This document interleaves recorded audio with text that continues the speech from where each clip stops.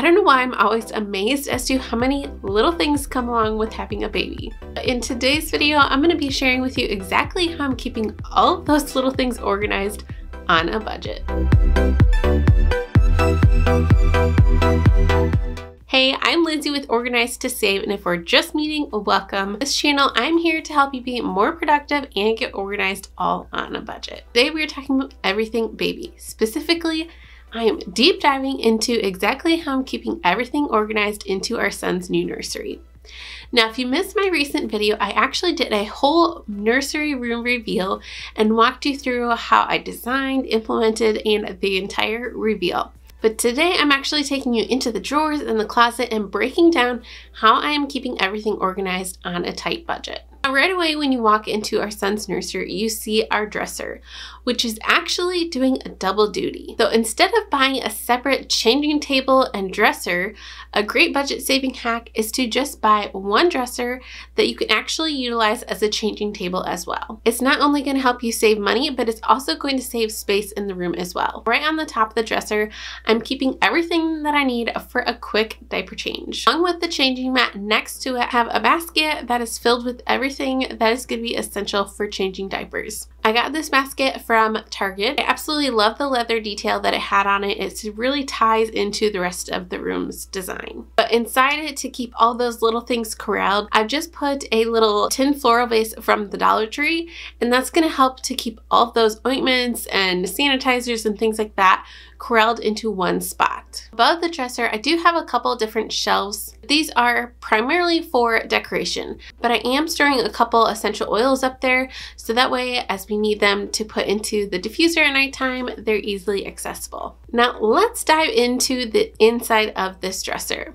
In the room reveal, I actually show you how I did a complete DIY makeover on this dresser. So for details, check out that video. And this first drawer is where I'm keeping a lot of the ointments and binkies and that kind of stuff that I'll want to easily access, but I don't need out on the changing table. I'm also keeping the little hats, mittens, all of the socks, which you will see as we go through this video that this little man is going to have a ton of clothes. We were extremely blessed by some friends with a bunch of awesome shape hand-me-downs, so he definitely will not be needing any clothes in the near future. To store some of these essential things, I actually found these containers at Five Below. I really like them because they're clear, so it's going to be really easy to find exactly what I'm looking for, and they have a very low profile, so they fit in the drawer perfectly. I actually shared these containers in a Five Below organizing video, so if you missed that one, I will have that link down below so you can see all the awesome organizing containers that Five Below has. Now for the other two drawers, I currently have them divided out by size.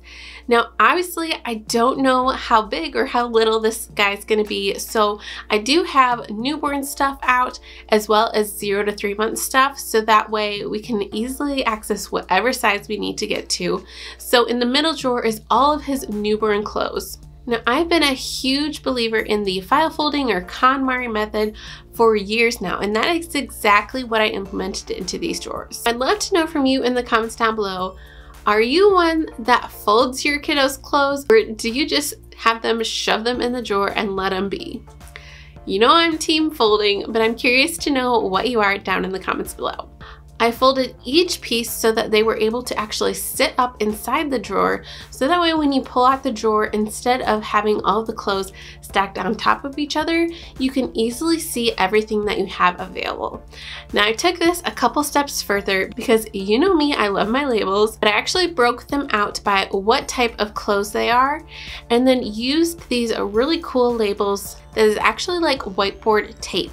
So I just used a whiteboard marker and simply cut out the size that I needed for the drawers and used these as my labels. That way, as clothes are rotating in and out, I can easily change out those labels by just erasing and rewriting with my whiteboard marker. I will say that this tape did not really stick onto the fabric bin that I had in there. Pulled a little hack out and I grabbed this, it's like a foam tape from the Dollar Tree, put that on the back of it, and now it sticks really well to these fabric bins. If you're struggling on how to get labels to adhere to these fabric bins, check out this stuff. It's awesome, double-sided, and really sticks to that fabric well. Now to keep everything contained inside the drawers, I'm using these drawer dividers that I actually picked up from the Dollar Tree several years ago. I'm not sure if they still carry these, so I will try to find something similar and link it down below.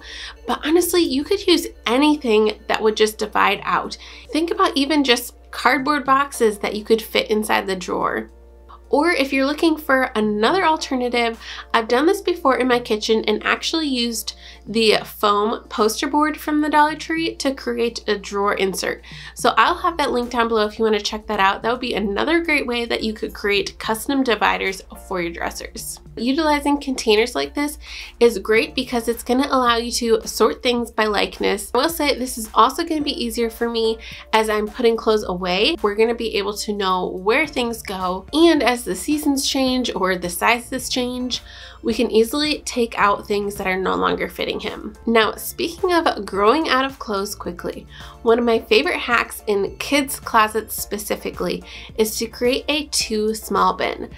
So for our son's closet, I picked up this adorable bin, again from Five Below, and I use these really cool metal labels to create a small bin label. So I know that is exactly where everything that's too small needs to go. And then once it's full, or once you're ready to switch out the closet for the season, you can take everything that's too small and put it away. Now, before we hop into the next thing, if you are liking this video so far, please make sure to give it a big thumbs up and also subscribe so you don't miss any future videos. Now for our closets, if you've seen any of our bedroom makeover videos, you've probably sensed a theme that I really hate the wooden accordion doors that we used to have in this house. So I took them all out, and I didn't even put up curtains or anything in here. I'm a firm believer in creating systems in a kid's room that are going to be able to grow with them and offer them some independence. So even though little man obviously won't be getting his own clothes for quite some time, the system that we have in here is going to be able to grow with him and allow him at some point in the future to be able to pick out his own clothes. We did this specifically by, instead of having the hanging bar up high in the closet, we brought it down to kid level. We simply took a tension rod and attached it to this bookshelf here, and now all of his hanging clothes are going to be down at kid level. I had these little labels from Ellie's Nursery, and so I threw these in here so I could keep track of the sizes in the closet. Now down below in the bookshelf, I pulled from different bins that I had on hand, also a few additional ones from the Dollar Tree. If you have not checked out the Dollar Tree by now for any of your organizing products, I would highly encourage you to check it out. Now in these bins, I'm keeping things like spare linens, all of the swaddles that we had, which we have a ton right now, blankets, as well as one basket dedicated for extra hangers. I did go ahead and label these so that way as we are emptying them out, we know where things go. And these labels were again from the Dollar Tree. They're just chalkboard labels, but instead of using the normal chalkboard marker that I like to use, I ended up using a permanent white marker. And since these are just sticker labels, I can easily take them off and change them as their system changes down the road. Now I wanted to bring a little extra personality into this closet, and again in that makeover video I showed you exactly how to do this really cool paint detail, but I also hung a couple things up on the wall, especially since I am having this as an exposed closet. I wanted to tie it into the rest of the room. And then this wood sign was a fun little DIY that I did. The sign itself actually came from the Target Dollar Spot. The black letter stickers came from the Dollar Tree. These were a new find for me. These were super easy to apply to the wood board. You just cut out your letters, rub them on, and take the transfer off. So I mentioned earlier that we are storing all the extra diapers and wipes somewhere else, and that is in the top of the closet. All of these containers that you see came from the Dollar Tree. Surprise, surprise. And the very top row I have dedicated to just refill station. That is also where I ended up using those really cool transfer letters as well, along with those really cool galvanized labels from the Dollar Tree as well. And then on the second shelf, these gray bins is where I'm just keeping the next size up clothes. So right now, these are all 3 to 6 month sizes. but I'm using those chalkboard labels so I can easily erase that off and change it out as the different sizes change that go into the bins. Obviously, all of this laundry at some point is going to become dirty laundry. So a fun little hack I wanted to share with you that I used with my daughter and I'm going to be using again with this little guy is for all of the little things, think all of the little socks, mittens, all those things that can easily get lost in the laundry, go ahead and grab a laundry bag and clip it to the inside of your laundry hamper. This is going to be a game changer and help you to keep track of all of those little things. Once it's filled up, zip it up, throw it in your wash. You will no longer be losing all of those little mittens and socks. Now there's one other spot in this room that needed a little bit of organization, and that is our little nightstand over by the rocker. Now this one is obviously going to change and fluctuate as we are using this room. Right now I put a couple different organizers in the top drawer, and this is going to be my kind of essential quick grab station for when I am in here nursing. I just have a few things in here, but like I said, as I'm actually using this room, I'll be filling this up with everything that I need. Second drawer, I don't know about you, but with my daughter when I was nursing her, I got so hungry in the middle of the night, so this is going to be Mama's snack drawer. I'm going to be keeping different bars and things like that I can easily grab to. Third drawer is where I'm keeping all of the burp cloths, and then the bottom one is where I'm keeping some extra swaddle blankets so I can easily grab them.